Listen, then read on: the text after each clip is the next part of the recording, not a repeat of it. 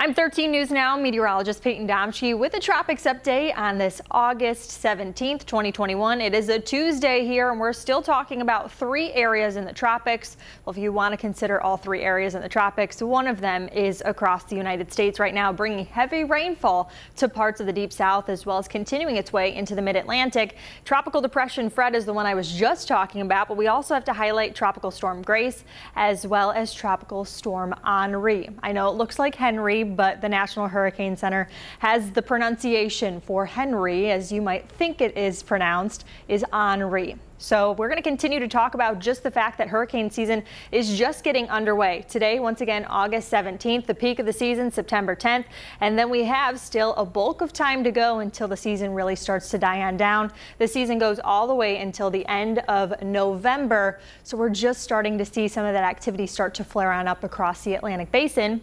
As I mentioned, 3 areas we're keeping our eye on. Tropical depression Fred across parts of the U.S. right now. Tropical storm Grace a little bit closer to Jamaica. And then tropical storm Henri very close to Bermuda. We'll break down all of those tracks from the National Hurricane Center and their latest advisories here in just a second. But the next name on the list is actually Ida after Henri. And you might notice here that we only have 1 hurricane labeled. That was Elsa several storms ago, but we could have one of these storms I'm about to talk about become the 2nd hurricane of this 2021 Atlantic hurricane season. I'll let you know which one in just a second here, but let's talk about Fred first and foremost, because it could draw potential impacts to parts of the mid-Atlantic. So you're probably wondering, Hampton Roads at least, our immediate viewing area here. So some of you folks probably watching right now from Hampton Roads, and you might be wondering, Payton, how much rain could we see from the remnants of the storm, as it did make landfall yesterday afternoon to parts of the panhandle of Florida, not too far from Panama City.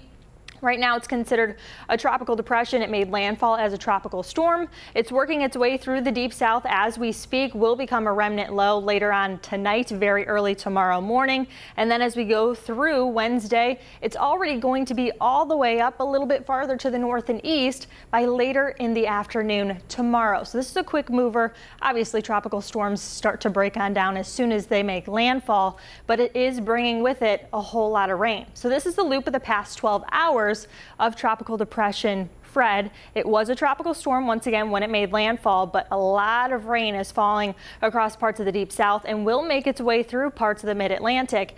Now, the big story here is that with some of these tropical storms, and as they kind of deteriorate over land, they have a lot of that spin action with them and can actually toss up a few tornadoes here. So this big pink polygon you can see that stretches from parts of Georgia into South Carolina, far western zones of North Carolina. Those are tornado watch boxes in place for a greater portion of today because of the potential with some of that just general spin in the atmosphere that they could see some lingering tornadoes take place because of the spin action that is moving its way a little bit farther to the north and east. Now, beyond just the chance for severe weather, that heavy rainfall potential is definitely there, and the excessive rainfall outlook for at least today highlighted most of the deep south and parts of the mid-Atlantic, kind of stretching right into Tennessee as well as parts of North Carolina. Those far western zones, as I mentioned, were kind of the bullseye for today, with seeing most of that heavy rainfall. Now, as it works its way up, it's actually going to come in contact with a frontal system that we've seen bring us rainfall the past several days here in Norfolk, Virginia. Now, something else to talk about as we go through the day tomorrow, that changes. It shifts a little bit farther to the north and east, so the chances for rainfall increase ever so slightly for us here in Hampton Roads, but kind of bring that chance a little bit farther to the north and east, stretching all the way through New York, even coming a little bit closer to Boston. Now, how much rainfall could we see here locally? Well, we could see potentially a few tenths of an inch of rainfall. This is one model's output just through Friday, very early in the morning. So that's why I wanted to just zoom you through there. That's because that would be associated with the current remnants of Tropical Storm Fred, which is currently a tropical depression. But I also want to show you that most of that heavy rainfall kind of follows suit with the Appalachian spine here. So most of the rainfall, at least closer to us, that could be the heaviest, is going to be the far western zones of not only Virginia, also North Carolina, and a little bit closer to West Virginia in general.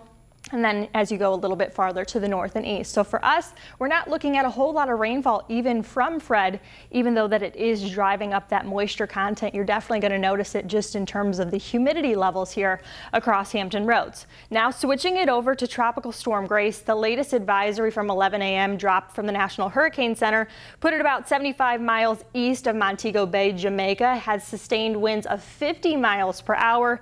To be a tropical storm, you need to hit that base threshold of 39 per hour sustained winds, and this system is sitting right now at 50. It is moving due west at 15 miles per hour, so still moving at a pretty decent clip. Now its interaction with Jamaica might bring those sustained winds down ever so slightly, but it's actually expected to strengthen. I mentioned we could see our second hurricane of the 2021 Atlantic hurricane season happen very shortly, and it would be Grace if Grace does become, and it is projected to become, a Category 1 hurricane as early as very early tomorrow morning, with sustained winds at about 75 miles per hour. It's going to move over the Yucatan Peninsula, could briefly kind of deteriorate there, but will kind of re-strengthen as it enters the southern Gulf of Mexico. Those waters very warm this time of the year. Tropical systems really only need a baseline temperature of about 80 degrees to kind of fire up some of that activity once again.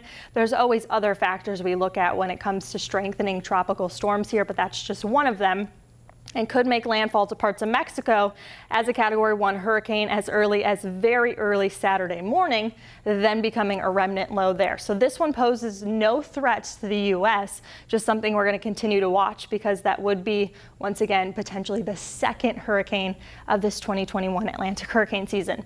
A little bit closer to the East Coast, this one here, this is Tropical Storm Henri.